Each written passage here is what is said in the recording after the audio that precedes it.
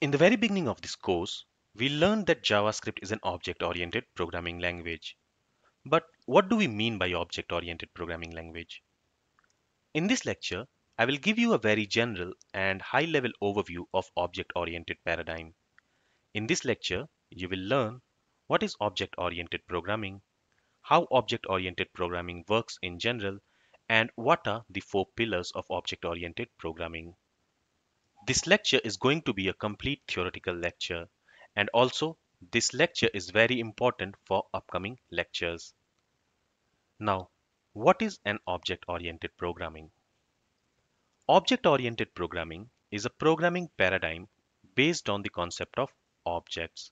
So, what do we mean by a paradigm? Paradigm simply means how we write and organize codes in a program. In object-oriented programming, we represent real-world entities as an object. For example, a user. A user can have a name, a role, type of access, and he can also perform some tasks like adding a new user or removing an existing user. So here we are representing a real-world user as an object. An object can have data and behavior. Now, what is data?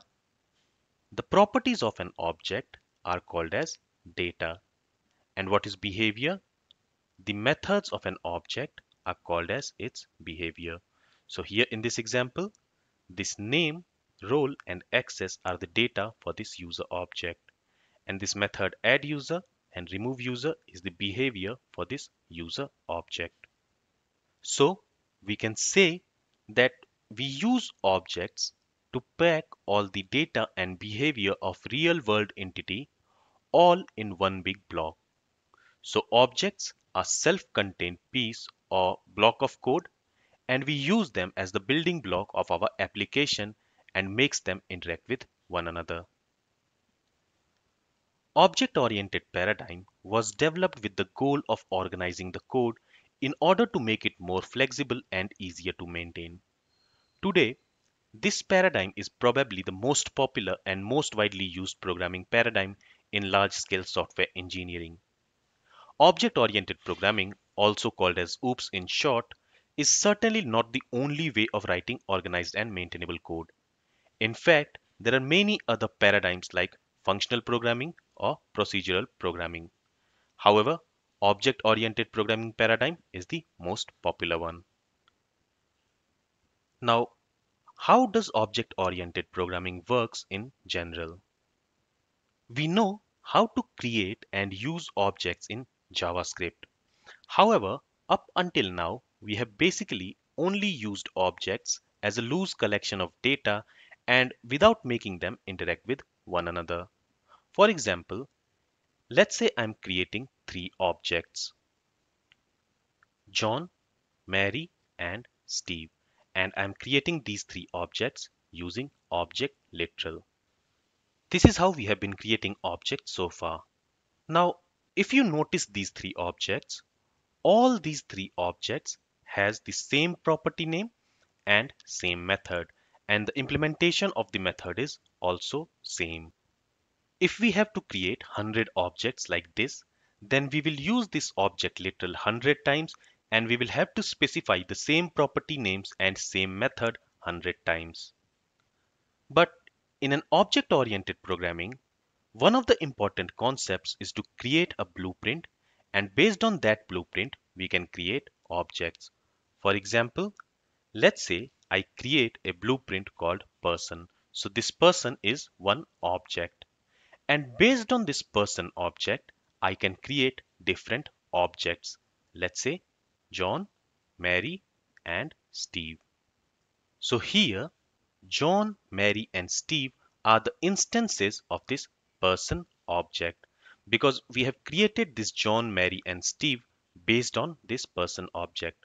So here, this person object acts as a blueprint for these objects.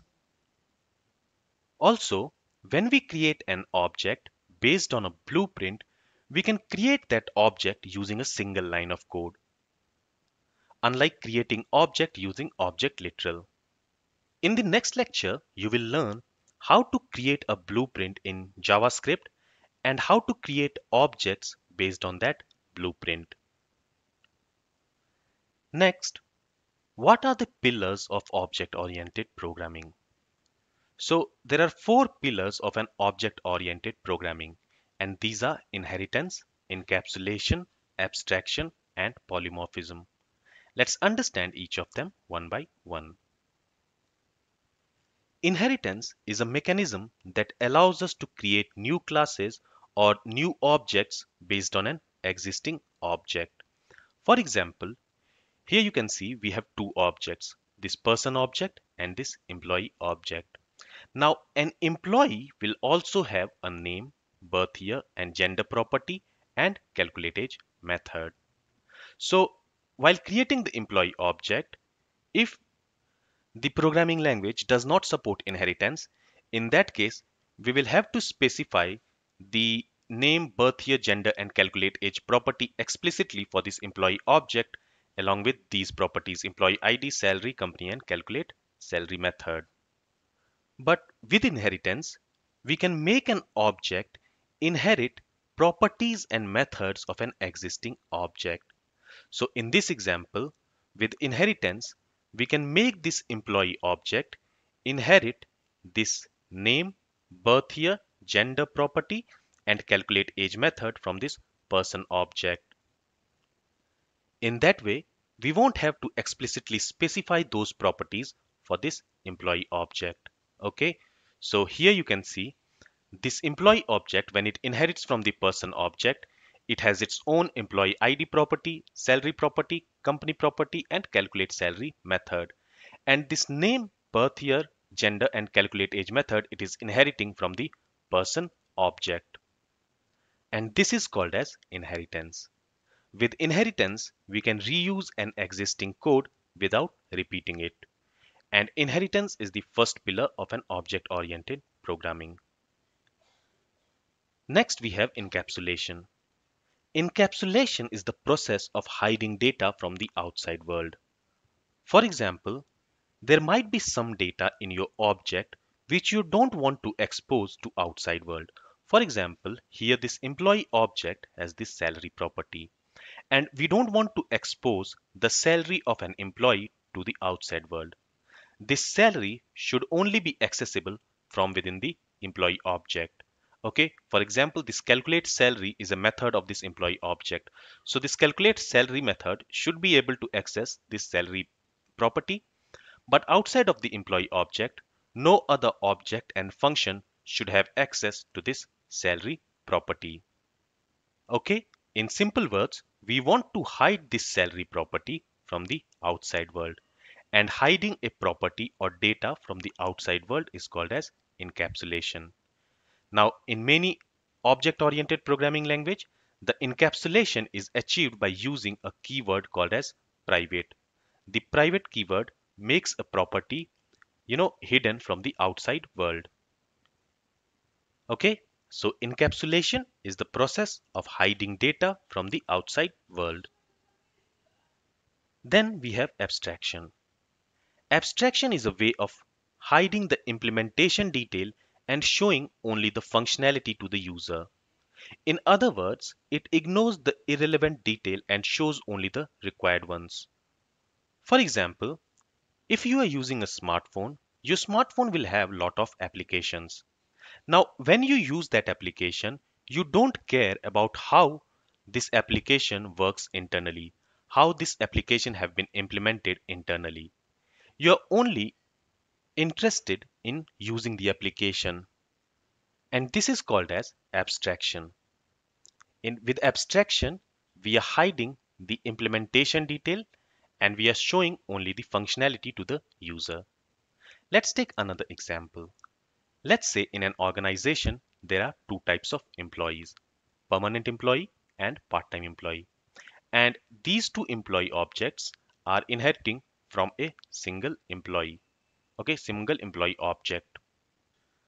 Now, when an object inherit from an existing object, then the inheriting object is called as child object, and the object from which it is inheriting is called as base object.